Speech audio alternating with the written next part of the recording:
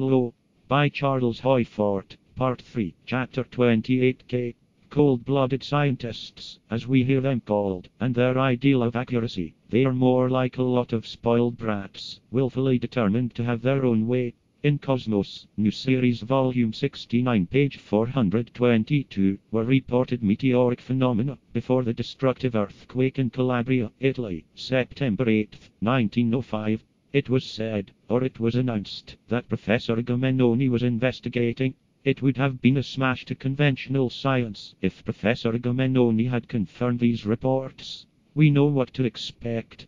According to the account in Cosmos, first came a fall of meteors, and then, 3/4 of an hour later, to this same place upon this probably stationary Earth, came a great meteor. It exploded, and in the ground was a shock by which 4,600 buildings were destroyed, and 4,000 persons were killed. A volume of sound from crashing walls, in billows of roars from falling roofs, sailed like a ship in a storm. When it sank, lamentations leapt from it.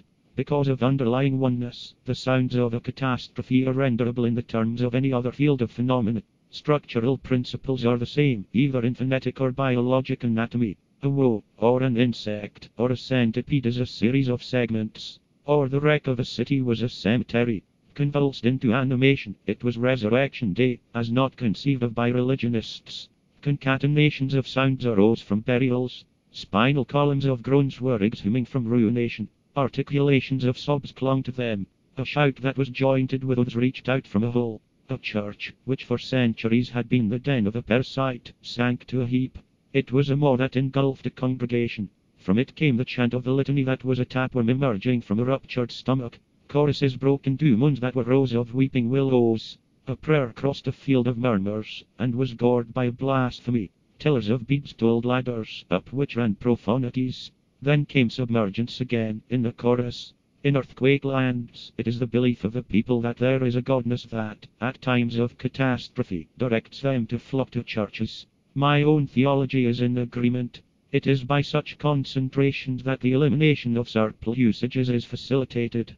But, if Virgin Marys were replaced by images of Mrs. Sangster, there would be no such useful murders. It is said, in the Bulletin de la Société Astronomique de France, October, 1905, that luminous phenomena had preceded this catastrophe in Calabria. Observations upon appearances in the sky were gathered by Professor Alfani, and were recorded by him in the Rivista di Fisca.